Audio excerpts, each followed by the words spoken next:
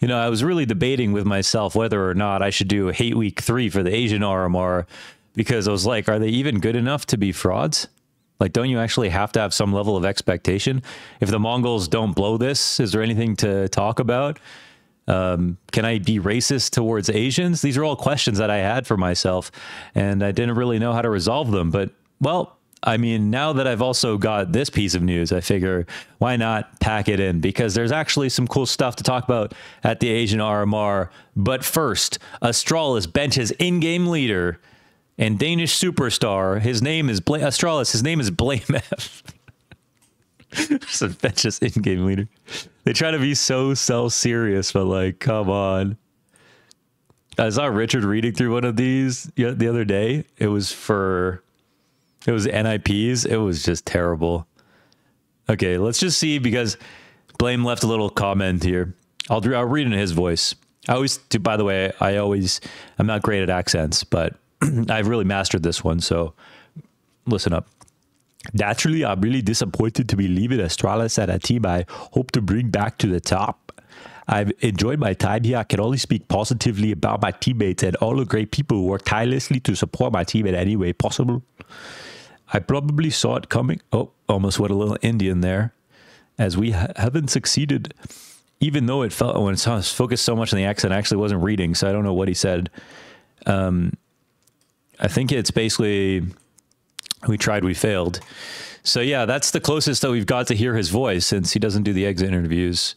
Goodbye, blameF. That's actually a heavyweight out, so you know what that means. Bird from Sky is about to swoop in. No, probably not. You know, Birds from Sky, the only problem is a little on the older side, which is not a problem, okay? Some of us are aging like wine, but no accomplishments yet. Radar from Sky, which is the last, you know, do Astralis need that kind of PR? And I actually like him, man. I actually like him, but the stats are too low. You can't be fragging like Kerrigan, but have no accomplishments. You know what I'm saying? And this is also not even versus, you know, teams that Kerrigan can really frag versus. So that's, God, I am like hating in a little bit. Like I am being our sartorial asshole right now. So, okay, maybe it is a good time to do it. Should we go backwards through these? Let's hop onto some kind of good news. No. Is there anything else to talk about? The problem is for Astralis, man, no replacements. What are they going to do for blameF? Now, this is the move that everyone, it made sense, right? This is the move that everyone was kind of calling for, that I was making my last video talking about. blameF is not a leader. blameF didn't do that interview. blameF doesn't ever hype his team up. Something that actually Richard mentioned that I think is really important is that, like, in terms of being a leader of men, like, when do you ever see him sort of have that speech, have that moment where it feels like people are inspired by him to like be a team? And when he says in his interviews that the team wasn't playing as a team when they really needed it, when they really needed to, it's sort of like, okay, I wonder who's responsible for that. So listen, as an individual player, you know, I believe in blameF. The dude frags at a certain level. If you get 2 kills around, I said this before, you get 2 kills around, I don't give a shit if they're both exits. Even that has economic impact. If you're getting 2 kills every round, and, you know, jokes aside, most of the rounds are not exits, he's actually getting frags, and he does get let down sometimes. There's going to be somebody that this can work for, okay? That's like my final line, okay? There has to be somebody that this can work for. You get 2 kills every round, somebody's got to be able to figure this out, right? There's got to be some team out there where this makes sense.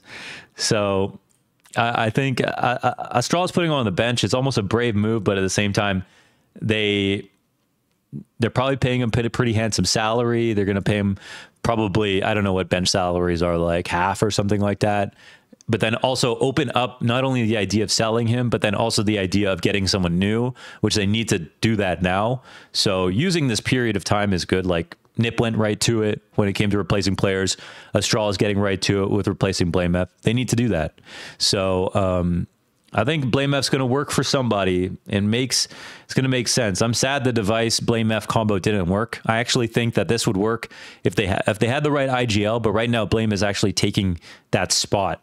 You know, so he's doing the role that's the important role they need to do better. And then the other side of it is him as a lurker and like a very consistent fragger is something that they could use, any team could use, But since he's also taking up the IGL spot, they have to make the hard decision. I think it might be the correct one. The only problem is who do you get? Imagine being Danish and imagine being a premier Danish team and organization and not being able to find an IGL. If Glave's going to come back to this roster, they all better learn fucking Polish, okay? Because Lukasz ain't coming back. They don't deserve him, man. Come on. So who do they get? Who knows? But yeah, that's it on blameF. Shame that didn't work out. All these individual accolades. That's crazy. You know, some players would love to have accolades like this. And I'm sure it would sort of the balance is you would trade maybe half of them for trophies, right? If you had this many. I don't think anyone wants to be remembered as the guy who fragged really hard and never won a single, you know, major event. So, what is this? This is groups, right? Yeah. Oh, Europe Finals 2020 is online. So, yeah. Someone, they got to pay a lot for him, but he can make a team good. He doesn't want an IGL, which is good. I don't know who's going to use him. All right, let's keep it going. Some good news. Starry, the Chinese sensation who was 16 years old in 2021, who 1v5 G2. Do you guys remember this? Oh. Sorry, I have to play it in this window. Good night. This is me and Connor casting this. This is in 2021. Taking it. .02 on the night. Good night. Starry at 16 years old, coming in from Lin Vision, 1v5ing G2 on LAN. There's no way.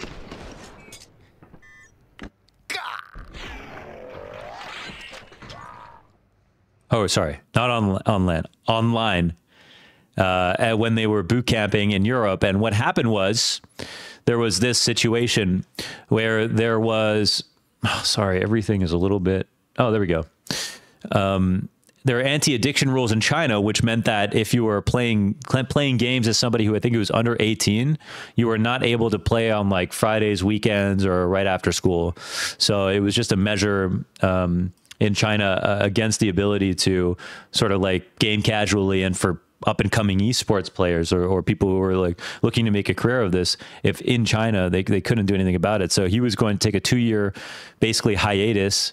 Now we're in 2024, and Starry not only qualifies to the major, but he does it in fucking style, man. This is so sick to see.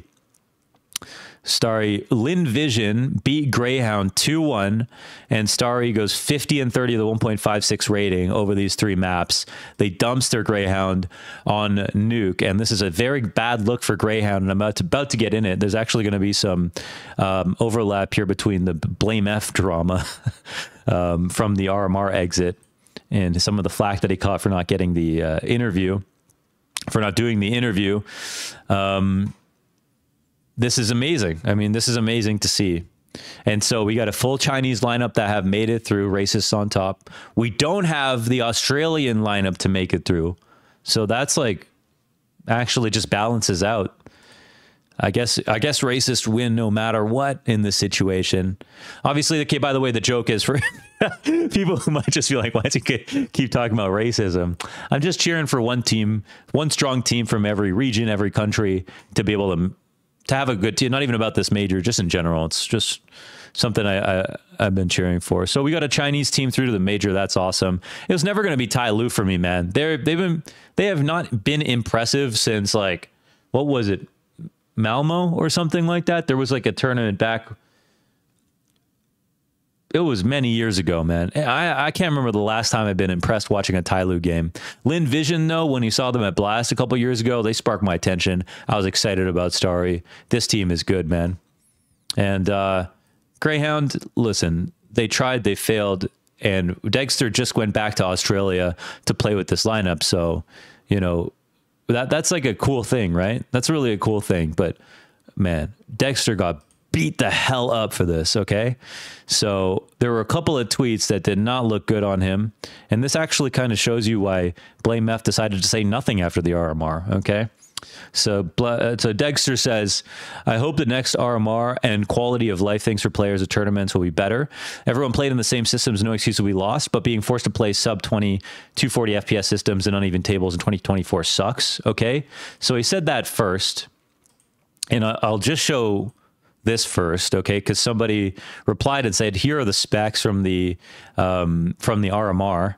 These are the perfect world specs, which is 4070s or 4090s, and these pretty new Intel processors. I think this is from the CAC 2023, which was in November or something last year. So not long ago. New PCs, good setups. Now, that doesn't mean that Dexter's PC had good performance, right? But boy, did he get destroyed. I've never seen that. I didn't even know there were this many Chinese fans on Twitter. 989 comments here. 90% him getting body bagged by Chinese fans here on Twitter. Not jealous of this at all. I actually found it pretty exciting that there's this many Chinese fans on Twitter. So I actually think that's cool. But I do feel a little bit bad here for Dexter because, again, I mean, we don't know if he had a problem with his PC and he just thought everyone else was on the same shit. Now, the thing is, he didn't get beat up for that tweet specifically. Well, he did on this one because this is the main tweet on his exit tweet, sadly. And he goes, fucks that shit. We just lost control in swing rounds. Fuck, first major missed in 2 years. That's a tough feeling. Exiting from the RMR, that's tough. That is really tough. Been on an Australian teams. Didn't get us fully ready for this tournament. Ooh, saying that Australian teams are a bit shit or not good enough practice. That's a John. If you play Melee, you know what a John is. That's an excuse. Just got to dig in a little more for the rest of the season. Been practicing in Australia, been in Australia practicing Australian teams. Didn't get us fully ready for this tournament. You know, the part that kills me about this is seeing the Mongols thrive. Okay? Because not only did they thrash the Asian RMR as well as Greyhound themselves, and have this highlight round. Let's just get this out of the way. Assumes that the rotation is going to be slower from CT. He's right, but it's not going to be slow enough. West Melon with 2, and back through the flames he goes to safety. 4 on 3, the retake is on. A lot of utility. The A main smoke goes out. It'll be blocking out Blitz. He will be content with pushing through, but he's got to do it while Techno's still alive. Great Molotov donut. Delays them for a little while longer. There's only one avenue of assault that could come through. Blitz has got a flash lined up for Techno to peek as well. What a flash play. There goes Techno looking for more. It's 3, it's 4. That could not have gone better. That was big money, right? Holy fuck. That was literally looking like twists, okay? Techno 4K, the guy who joined the Mongols, because somebody on the Mongols who was on the team before him, when Techno was like 15 or 16 years old, broke his hand smashing a table after he lost a bad round. Techno 4K came in to sub for him and played so well they kept him, okay? Techno 4K at 16 years old cucked another Mongolian man in order to get onto the Mongols so that he could carry them to a major years later. That's why we have great storylines in Counter-Strike, and that's why we watch this game. Okay? So, listen, this isn't a good look. What the fuck is that? Literally shits on other Australian teams here. That's not a good look. I mean, this might be fully true. It might be fully true, but it's not a good look. Not from, you know, and again, this is like no joke. Unironically, this is like a good reason why you don't say anything. If you're like blameF after a whole situation, like losing an RMR, you don't get anyone to reply to you. You don't get any flack. You do risk it saying the wrong thing, but as a leader, you just have to say the right thing. Like, you have to say something and you have to say the right thing. It's a lot of responsibility. You are kind of like Batman sometimes, but that's the level that you have to step up to. So been in Australia practicing us Australian teams, didn't get us fully ready for this tournament. I mean, whatever, bro. It's like you had a 2-year boot camp in Europe playing with the best of the best. You're supposed to bring that over to Australia and that discipline and everything. I'm sorry. It's hard to feel bad. And I understand why, you know, you might get some hate for that. Just got to dig in a little more for the rest of the season. And obviously, this is an emotional moment for Dexter. And we do have to remember, just because this is the Asian RMR, the people over here, even though it's not the hard as fuck EU RMR, and you realize when you get through that you just literally survived like 7 layers of hell, it's still, these teams are still fighting for a spot at the major. That's even harder to get because there's less teams, and well, not harder in some sense because there's less teams, and are obviously working with worse practice. Sure, they all have that excuse, but they're all in the same bin, man. Like, so I don't think anybody's, I don't know. This is one of those moments where it's like, wow, maybe I learned a lesson. That's tough.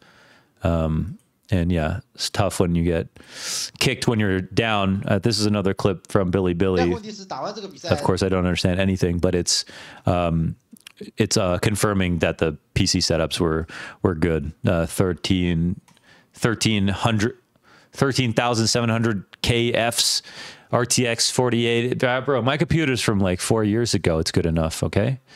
I don't know what is wrong with it. Hit up frequency. You need your systems fixed, okay? Because he's the guy.